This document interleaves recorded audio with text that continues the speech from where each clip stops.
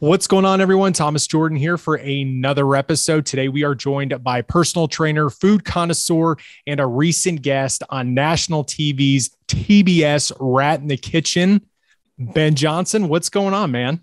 Nothing much. How you doing, my dude? Dude, I'm doing great. How did you get started in the fitness industry?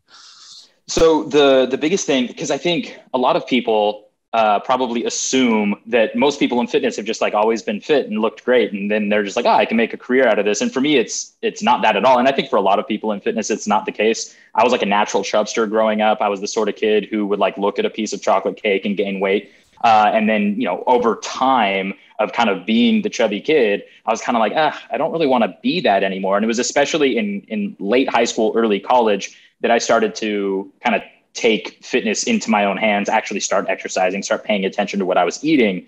And then that kind of just snowballed from there. And the biggest thing, there were tons of physical transformations and I ended up looking a lot better at the end of it, but that was kind of just like a nice cherry on top. The biggest changes happened within. I transformed as a person thanks to fitness. And so I got into coaching to essentially help other people have similarly powerful transformations, and fitness being a catalyst for that. And really it's about like personal growth, personal development, becoming a better human, and just happening to do so through fitness. So that was, kind of the short story of it, but natural chubster turned fitness professional because it changed me. And what would you say was the catalyst where you were like, okay, I need to make a change now? Well, that's the funny thing, because everyone like talks about like find your why. My why as a freshman in college was to have a more exciting social life. There was a girl I was interested in, and I was like, you know what, if I'm more fit, I'll probably be able to get her attention better. And we ended up dating. So I guess I did a decent job in that regard. But what's interesting is like what gets you started doesn't matter nearly as much as what keeps you going. So by the time like meaningful change happened for me, it was kind of like, it was nice that I ended up getting the girl, so to speak. But what was more powerful than that was that I was able to like actually make changes. And then I got caught up in the process rather than just the outcomes. So then it was easy to stick with it. And over the long haul is where big, meaningful changes actually happen. So it was kind of like shallow or vain reason to get started, but ultimately it was transformative. So who cares? Like, I don't know. I think a lot of people judge. They're like, well, that's not a very good reason. I just want to look great this summer. It's like, that's a great reason. Go for it. Like, do whatever is calling to you. Yeah. And that's the thing. And when did you, and then when, I'm trying to think, is usually, like I said, and you said, yeah, it is like a quote unquote vain reason, but I think a lot of people, I don't know, no matter what the reason is. See, because I had the exact opposite problem. I was like super skinny in high school. Oh, funny. And like I had like teachers come up to me and think I was like sick. So, and then I kind of had this sandwich. Yeah. Right. And then I met a friend of a friend, and we became friends. And then he was like, hey man, do you want to go to the gym? And it's so funny because I thought to myself, it was like gym class, right? I never thought about working out, and started doing that. And then kind of what happened to you, and then he introduced me to like the college life. Like we went down to like Auburn, Alabama. Oh, sure. And that was like, I didn't know that world existed. And then I noticed all these dudes are all his friends are in the gym, like working out, and they're hanging out with girls. And I'm just like, oh, so if you do that, we do that. Okay. Yeah. It's like the dots. Yes. Yeah. But getting started, I feel like even with the clients now that you have, do you feel like getting started is the hardest part? Yeah. I think that's often the hardest part. And if not that, it's like the humility to like own the fact that we don't know everything. Because I think a lot of people, whether it's like, oh, well, I played high school football, so I know how to work out. Well, that was 20 years ago, Robert. Like maybe we need to like get a refresher, or just accepting that like there are people that know more than me and can be helpful. Because it's really just hard to go it alone. So like getting started is definitely very challenging, like overcoming inertia and getting things going. But I also think the humility aspect that is kind of required in doing new things, and just owning the fact that you're going to kind of suck at fitness for a bit, and that's actually totally fine and part of the process, because that's how you learn and develop and get better. So if all we're ever doing is doing what we're comfortable with, odds are we're not going to like stretch and grow. And I think that gets lost a lot. So in some ways, yeah, like getting started is super challenging for sure. But I think we make it more challenging because we're trying to hold ourselves to like a standard of perfection rather than letting ourselves kind of suck and ease into it. We're trying to be the like hero at the gym right off the bat, which no one can be. So yeah, it's kind of like a 1-2 punch of the two of those, in my opinion. Yeah. And do you think, and I know along with fitness, whether it's weightlifting, P90X, yoga, whatever you want to do, they say, I feel like it's like an industry standard that it's like an 80-20 rule when it comes to actual fitness versus the food aspect. Do you agree that it's like 80% in the kitchen versus the 20% in the gym? I actually don't. And that could maybe like, raise some ears, I suppose. But the reason why is like both are important, but I would say 100% of the aesthetic change that we're making has to do with what we're eating. So that 80-20, like in a lot of ways, there's a lot of validity to it. But ultimately it comes down to what we're eating. So if we're trying to lose fat, it kind of doesn't matter what we're doing in the gym. We need to be eating in a way that supports that goal. Or even on the flip side, if we're trying to gain muscle, the gym is all the more important because we need to stimulate growth. But even if we're stimulating that growth, we have to fuel it with what we're eating. So I tend to say that nutrition is 100% of the sort of change we make. Mind you, for the sake of general health, exercise is important. But if we're trying to like chase after a specific scale related goal, or even gaining size, losing fat, those types of things, like nutrition really makes or breaks it.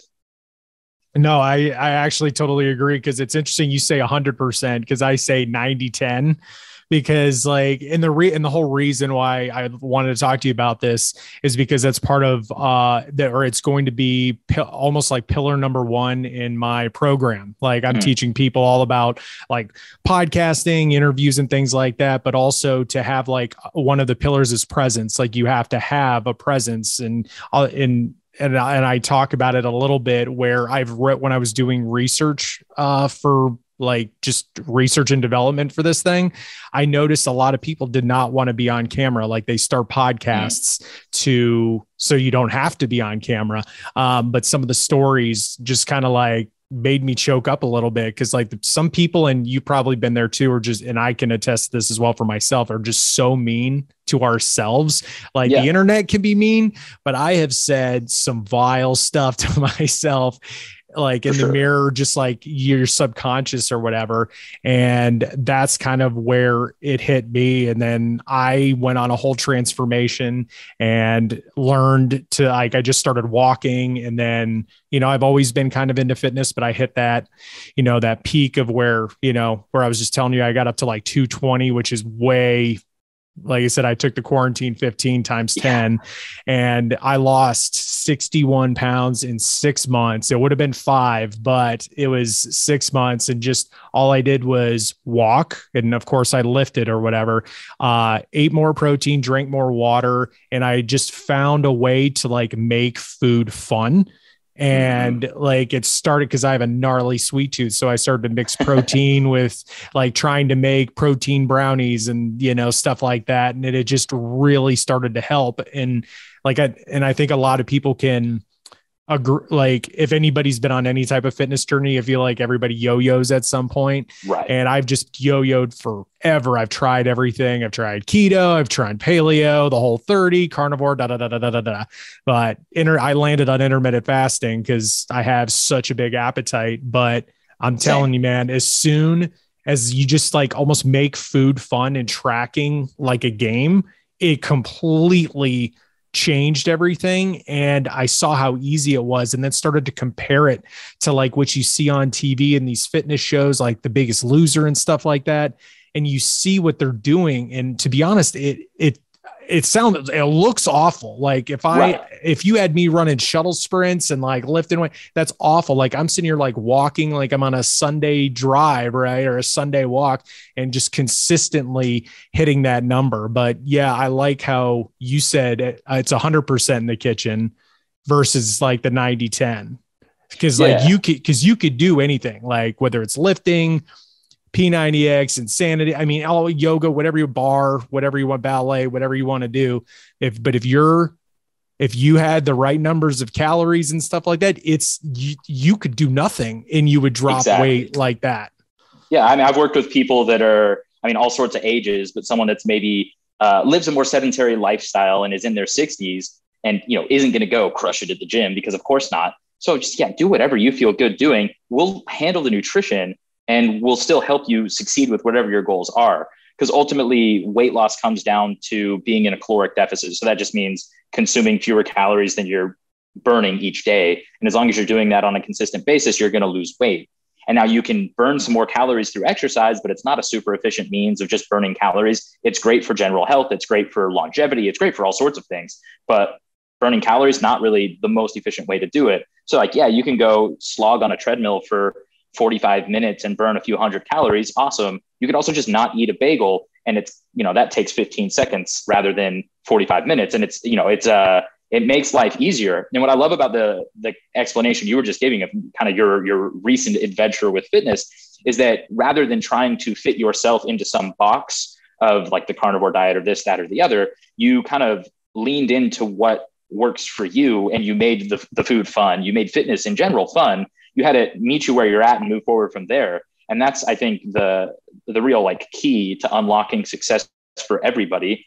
And like my job as a coach is helping people find what that thing is, because like everything can work. It's a matter of finding what's going to work best for the individual. And that's really where the magic happens. So for you, you have this sweet tooth and a big appetite. It makes sense that something like intermittent fasting would be a good fit, because you're able to kind of indulge that larger appetite by, say, skipping breakfast and having a bigger lunch and dinner. You're like more satisfied by doing that. You don't feel restricted, or at least as restricted. It helps you stay on track with that caloric deficit that's going to fuel the progress you want anyway. And so it makes it almost easy. Whereas doing something like Whole30 is maybe white knuckling it for 30 days. And it's challenging. And there are some people where Whole30 probably feels great and awesome, and the way the intermittent fasting and indulging that sweet tooth has felt for you. And that's really the key for everyone, is if we can find ways to make food and fitness, for that matter, fun for ourselves as an individual, that makes it easy, rather than like, all right, I got to go do this thing I hate in order to make the progress I want. That's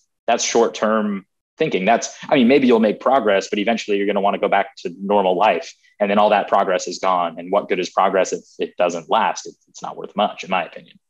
Yeah. And it's interesting because I know like the fitness industry has been, there's just so much info out there. Like I can already hear it now. It's like, oh, it has to do with height, weight. You have to get some, like, it's not all about I don't know, dude. I got my aunt on it. She I was telling her about my progress. She's 75 years old. I can't remember. I don't know what it's called, but she can't have gluten and celiac. That's it. And then she's got like some knee issues and back issues, so she can't even walk. So I told her, I was like, when we're on the phone, just walk around. Right. And if you're going to walk up and down the stairs, just please hold on to the railing, because God forbid if something happens. Thomas told me to walk up the stairs first. Yeah, exactly. But she doesn't, and she's kind of, she doesn't need a digital scale, dude. She uses like what it says on there, like teaspoon of this, cup of that, which if you have a digital scale, that's off a little bit, but she tracks her stuff. I showed her how to do it with the number 2 pencil and a pad of paper. And dude, she lost 15 pounds. And I tried to tell her that she needed to fast, or like I was trying to convince her to fast, and she's like, no. And I had to remember, you've got to do what works for you. Yes. And she just figures out a way to do it. And I told her it's like a game. Like if you go out to, cause she's like, oh, I'm going out to Mexican food for tonight. What do? I was like, get the fajitas. She's like, well, what about chips and salsa? I was like, well, take the chips, and just, if you have to have them, like I break them up into like 4 or 5 pieces. And like, it's like you trick your brain, stretches it out. Yeah. Yeah. Just to like, so you can get that fix and trick your brain into it. And then it's like, she's like, do I get guac? He's like, the good fats. I was like, well, it depends how many calories you got left, because too much of anything is still too much. Yes. So, but dude, and then I had to slow her down. She's like, I think I'm going to lose a little bit more. I was like, no. I was like, stop, But she had so much momentum. She was all fired up. Yeah, and like she's got a thyroid issue and stuff, so it's like, I mean, she's crushing it, man. And Yeah. she, like I said, she's old school and just does it like that. Right. And she's made it fun too. She's like, oh, I found a little hack, and I'm like, oh my god, she's getting into it too. And if you feel good, that I feel like, and that's why I'm going to teach it in my programs too, is because like even after like, I'll be honest, after I've kind of fallen off the boat a little bit, but even after when I recorrect and like get back on it after about the third day, I feel like a completely different person. So I Yeah. want to challenge everybody for like a week. Like I'm going to show them how to track, like where your number is, like just go away times 12, try it for a week, check with your doctor, make sure it's good. Like you're good. And then just try it for a week and then try to like figure it out. But yeah. Yeah. I love that. And like you said, making it a game, but then not just a game you can win, because that's what's going to build momentum. And if we do something that feels impossible or something that you just like can't actually follow, then you're not going to feel the momentum build. And your aunt is a great example of like, once the momentum built, she got excited and wanted to do more. Whereas if she tried to do it all at once, she wouldn't have had, like, there would be no wind in her sails. So I think, yeah, that's super cool. And then I love that she's, tracking in a way that works for her, right? You don't have to be on an app like MyFitnessPal, meticulously logging everything specific to the gram. You can, I mean, I think tracking gets kind of blown out of proportion. Like macros matter and paying attention to what we're eating matters. But if we're off by a few grams here and there, it's not going to make that big of a difference, because ultimately what the tracking is about being mindful about our habits and behaviors. It's a tool. It's a means to an end of better understanding the choices and decisions we're making around food, but it's not the end itself. And so often it's treated like the end itself. We bend over backwards so we can hit our numbers perfectly. And like those numbers might be helpful, but more important than the numbers themselves is just making sure you find a way to be aware of your habits and behaviors around food, because then when you have that awareness, the awareness can lead to action, and action can lead to change, and like meaningful change at that, rather than just like, all right, well, I hit my calories for the day, I succeeded. It's like, well, it's whether or not you're hitting them every single day doesn't matter nearly as much as being aware of why you're maybe not hitting them some days and hitting them others, because that's where change really happens. And do you think the fitness industry demonizes tracking your calories? A certain part of it, sure. And then another part of it absolutely glorifies it. And I think the truth is somewhere in the middle, where, it's not necessarily the end all be all of fitness. It's also not necessarily a bad thing. There are some people for whom it probably is like an unhelpful practice. But that's about individuals, right? There's always going to be different people, different strokes for different folks, so to speak. So for some people, tracking might be a terrible idea. For others, it's going to be a great idea to offer some specificity and structure. But there are ways to offer that same specificity, structure, and bring awareness to habits and behaviors that don't have to do with tracking for people that it maybe wouldn't serve them as well. Yeah. And dude, and I don't know, and I'm just finding this out recently, because like I told you, I turned it into a game. And I remember because it was interesting, because I know there was that documentary on Netflix basically saying that sugar is more addictive than cocaine. Oh, and sure. There's all that lovely misinformation out there. It's fun. Yeah, well, dude, it's crazy because like I told you, I had a sweet tooth, but once I started cooking those desserts that really didn't have, it was like mixing protein with like Kodiak dark chocolate pancake mix, right? And like, dude, I basically made like a brownie out of it, right? Yeah. And I was like experimenting with different milks where I could like save calories. But after a while, I noticed that like I'd come over to my parents' house and my mom would be cooking like my favorite like cupcakes and cookies. Right. And normally I'd indulge in that, plus eat the cookie dough, plus eat the cookies. But like I just got in there and was like, it was bizarre, because normally I would have mowed down like 3,000 calories worth of sweets. But I just sat there and looked at it on the table. I was like, nah, I'm good. Yeah. I mean, our taste buds literally change over time. And that's not exactly my area of expertise as far as the science. But if we're not having sweets all the time, our ability to tolerate sweets, for lack of a better term, because like tolerate sweets, they're delicious, it's fine. Yeah. But like, sweetness hits a lot harder if we're not having it all the time. So if we're eating, largely vegetables and lean meats and things like that, you have a cookie and it's like, oh, wow, that was really sweet. You get like halfway through it, you're like, that's a little rich. I think I might be done. Mind you, I've never eaten half a cookie. So like, I've definitely eaten the whole cookie, but still the concept of it, you're not having a sleeve of cookies. You're like, oh, I had a few and I feel satisfied. And it's great to not have it be off limits, but it's also great to like just realize like, oh, like that was delightful. I was actually on a coaching call with someone earlier today. We were talking about cheesecake specifically because her and her husband just went out for cheesecake the other night. She had like half of it and was like, I'm done.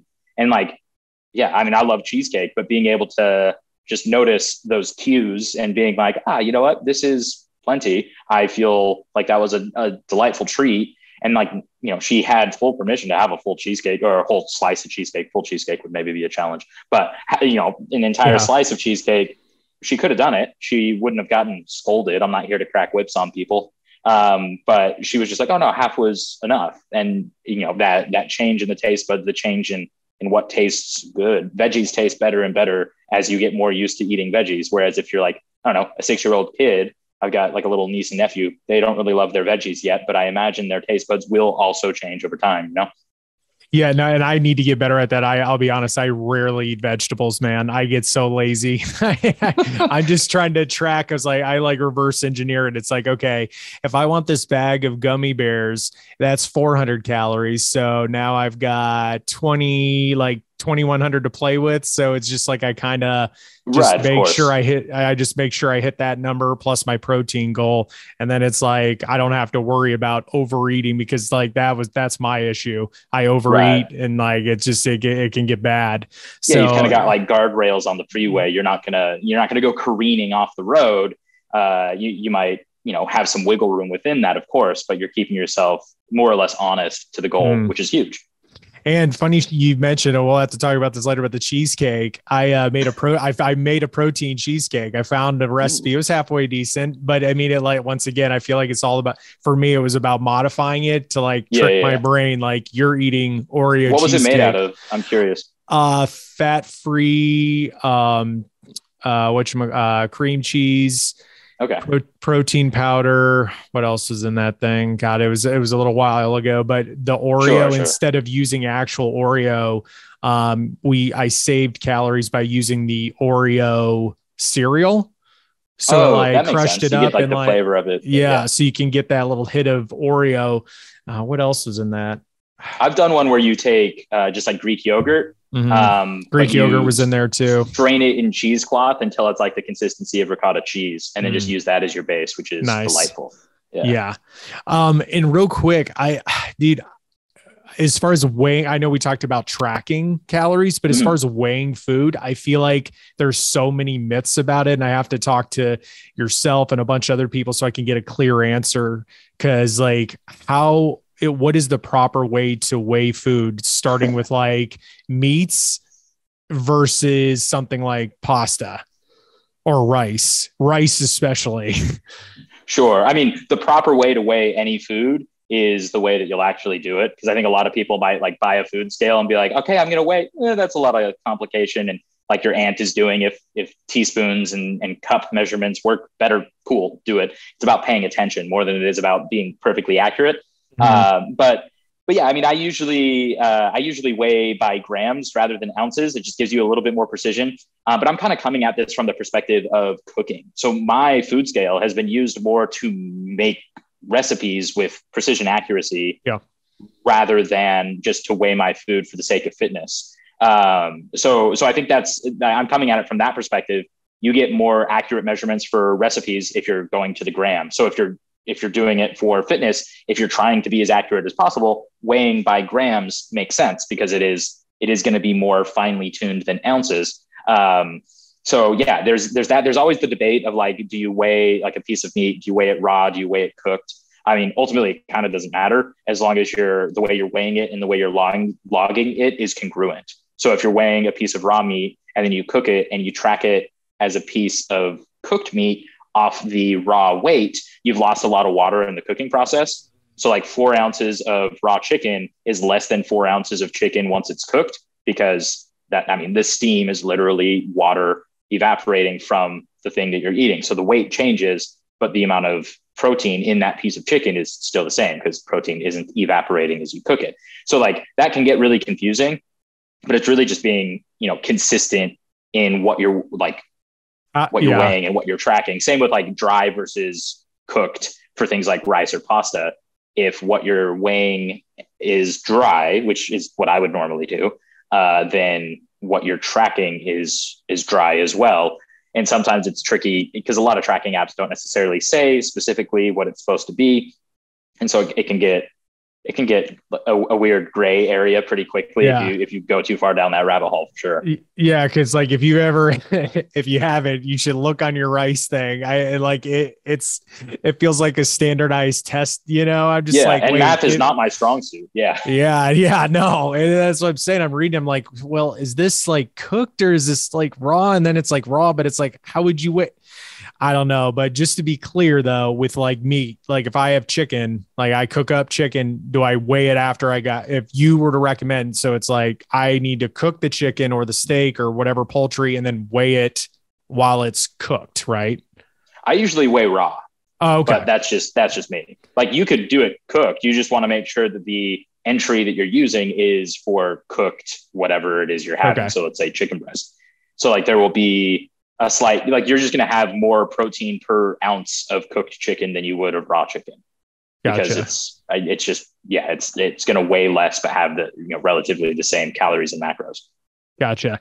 And I noticed, like I said, you're doing a ton of cooking on your Instagram, man. Tell me all about that. Yeah, absolutely. So that's what I get excited about. Cause like cooking for me, I always loved food, which is part of why I was a natural chubster growing up. But over time, I've just gotten more and more into like actual like cooking. And I haven't been to like culinary school or anything like that. I'm definitely self-taught, but cooking more and more and really like bringing that together with the coaching business and brand. So like helping people who love food be fit is kind of what I'm all about. So from like a marketing and content marketing perspective, I want to hang out where the food lovers hang out digitally. Cause like one, those are my people. But two, those are the people that I would want to coach. Like ideally, those are my favorite people to coach, people that love food because I get along with them. And I also think that so many people that love food think they can never be fit because like, oh, well, those are, food and fitness get pitted against each other all the time. So I want to bring those together. And then that's just, that's what content creation is for me for the most part. So I'm doing, lots on Instagram and YouTube primarily. So, reels and things like that about those quick cutting recipe videos and then longer format things on YouTube. Because I want food lovers to find my stuff and I want to be someone in the food space that just so happens to coach fitness rather than someone that coaches fitness and just so happens to love food. So that's kind of the big focus of my content marketing, all that sort of jazz. But it's also just fun. I enjoy the process of it all, even getting in and editing stuff, having fun with that, and then just like making delicious food and sharing it with the world. Like, yes, please.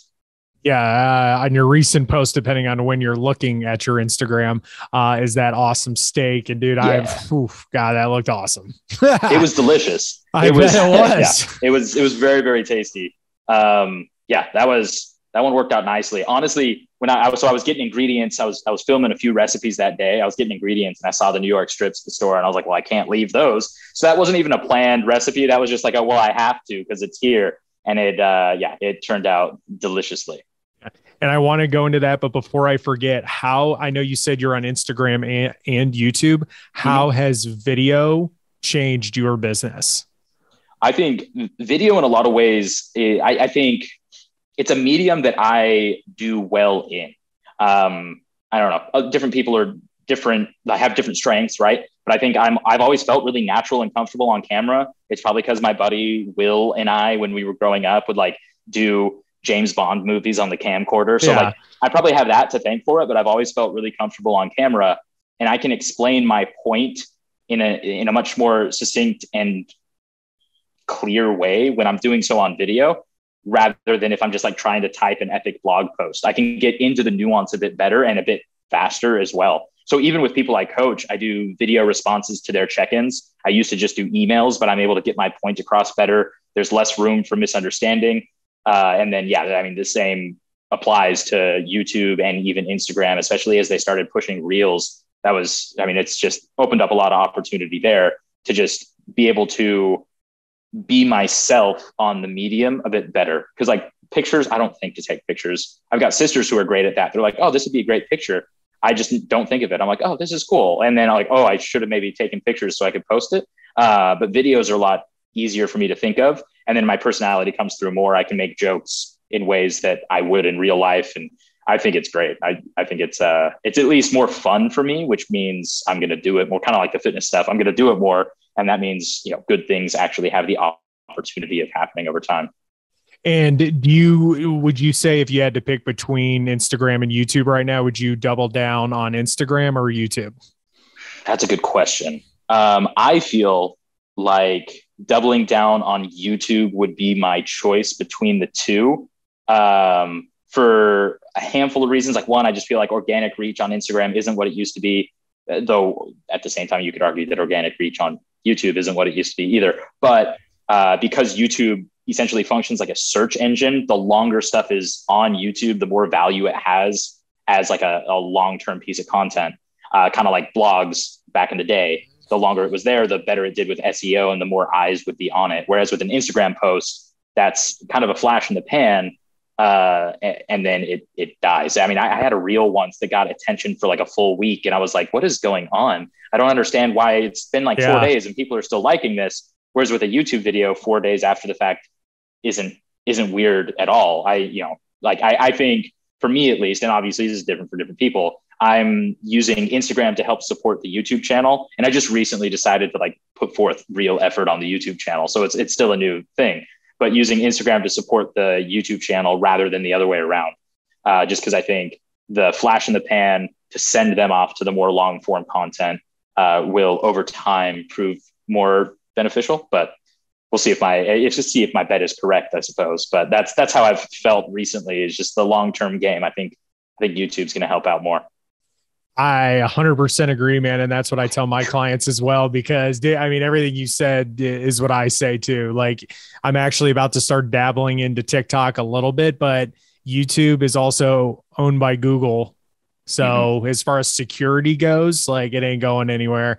And kind of like you said, with the longevity of it, yeah, it's more work, but I've had clients where they've had videos on YouTube and then 4 or 5 years later, all of a sudden they wake up and something with the algorithm hit it. And like you said, it's a search engine. So people are going there every day for problems to be solved. And whether they're cooking steak or want to learn about YouTube or podcasts, like the problems are always going to be there for it to find. And yeah, man, no, I totally agree. But like I said, I wanted to cover that real quick before we got back to the food. Yeah, for sure. Back to the good stuff. Yeah. Now you said that food became fun. Was it always like that? Because I had the opposite thing. I used to hate to cook. Like I was like, this is dumb. But then once I started traveling around for work and stuff, I kind of had to learn. And then once fitness kicked in, I was like, oh, I can do this, or, oh, I can do that. And then now it's finally like, oh, I can make protein cheesecake and have steak and French fries. Like, oh my gosh. That's living the dream right there. Yeah. But so for me, I think it's been forever. Like I've just always loved food. Oh, cool. So that was like an easy catalyst towards wanting to, like, if I want to eat delicious food, it's kind of nifty to be able to cook delicious food. But even a bit like a level deeper than that, I grew up playing a lot of music. And as I got older, music kind of faded. I wasn't as on the forefront, but I've always been like a creative. So food for me became like the new creative avenue. And I played bass, and I particularly played and loved playing jazz. So that was like, once you understand the rules, you can improv within the chord changes and have a lot of fun. And that's essentially what cooking became for me. And it's also why I'm not as much of a baker. So like baking to me feels more like classical music, which I played plenty of back in the day, but I didn't have as much fun doing it because there wasn't as much space and wiggle room to be inventive and play around, because it's like literal science. If you change the ingredients too much, it won't rise. And it's just like, well, I don't understand those rules well enough. It's a little bit more like specific of what you have to do to get the finished product. Whereas cooking, you can just play around. And like, yeah, there are principles, there are, things like balancing flavors and stuff like that is important. But once you understand those rules, you can really start playing around in ways that at a glance maybe don't make sense. So for me, it's just that new creative avenue, or it became that new creative avenue, kind of dovetailing off of what music used to be for me. So I think that's a big reason why I have always loved it, because it has been for like as long as I can remember. But I think it's kind of rooted in that same creative spark that had me loving improv bass lines in like jazz band in middle school, like the same sort of creativity is being utilized. And that for me is just fun. And do you try and keep it as simple as possible, or do you like to sometimes challenge yourself and like really kind of push those like creative limits? That would probably be where the 80-20 rule applies. I would say 80% of the time I'm probably eating quick, simple stuff, like making it taste good, but keeping it as simple as possible because like I'm a normal human being. I don't have all the time in the world. I got to like do stuff. I have responsibilities, unfortunately. Yeah, right. But yeah, I would say 20% of the time I make food as crazy as I want. I'll go to a grocery store, find an ingredient that's just like, okay, I'm going to play with that. So maybe it's like, oh, I'm going to roast wild boar and make like a demi glaze to put over the top of it or whatever I'm doing, or a gastrique, or just like fun, fancy terms. Right. And just play around with stuff. Or, for me, it's always techniques that get me excited. So there are all sorts of different things out there in the food world and plenty of things I've never tried. So if I've never cooked boar, I'm like, okay, let me make something tasty with boar. And I'll go like way over the top with complexity and technique there. And I might do that on like a random Sunday night or something when I've got time on my hands. And then the rest of the week, I'm just like eating normal stuff. And then other times it'll be, maybe it's like dessert. I'm like making dessert for family or friends or whatever. And I'm like, I'm going to make this one fun. So I'll make a dark chocolate soil because I've never done that. And I want to try that technique. Like, yeah. So it's mostly simple stuff, but when I have the opportunity to go all out, I relish it because it's fun. Yeah, man, because like I love like consuming like knowledge like that, like how to cook certain things. And I almost invested in like one of those Gordon Ramsay, what is it? Those super extravagant courses that they have. I can't even. It's Masterclass. That's it. Thank you. Yeah. I have the yearly subscription. I watch the food ones all the time. Awesome. Yeah. But yeah. I watched the reviews and stuff, but all the stuff he's doing looks awesome, but man, it looks complicated. So then I found some of it can be. Yeah. It's a lot. And expensive. I was doing so they're like, sometimes these ingredients are like foreign and like, you don't know where the hell you're going to find them. But yeah, that's when I started finding other people on YouTube who like cooked with protein and stuff. And once again, I just became just super obsessed with it, like making, like even with like potatoes, I got tired of like cooking potatoes. So I was like, okay, I'll just get frozen French fries, calculate those, and then go all out on the steak, put the steak over the fries and just like hammer that down. But one of the things that I feel like anybody who tries to start cooking healthy, or I feel like the stereotypical meal is like chicken, broccoli, and rice. And it's just like, anytime I see it, I want to vomit because like I have so many like chicken recipes, but it has taken me, and I don't know if this is for you too, but maybe for the average person to cook a juicy piece of chicken. What is your best advice for cooking a juicy piece of chicken and not drying it out? I mean, the best advice is to not overcook it, which most people do kind of by default, right? Because we're worried about food safety. And as like a home cook that maybe doesn't have a thermometer or things like that, we're just like, well, I'm not sure. I'm going to give it a few more minutes. And we cook it into oblivion. And then we're basically eating chicken jerky rather than like chicken thigh. And so I think that happens all the time. So cooking it for less time often is an easy fix. Mind you, that's a tricky game to play because it's like, well, you also don't want to get sick. One, I guess, trick. This is if you're roasting a whole chicken, which I realize isn't necessarily something a lot of people are doing all the time. But you want those drumsticks to have like a real, like there should be give in the joint. And usually when there's that spot of give in the joint, you're at a spot where like things are cooked through and you want the juices running clear. And that's the case for any chicken. But yeah, if you've got a good bit of jiggle in the joint, and then when you cut into it, the juices are running clear, your chicken's done. And you basically want to be just done and not overdone, obviously. But like a lot of that just comes with reps and getting used to it, getting used to the feel of it. I don't necessarily use my meat thermometer very often, but for someone who's new to it and wants to get better, I think something like a meat thermometer is a great investment because like they're not that expensive, but also it's just going to help you get a feel for like, oh, this is when it's done.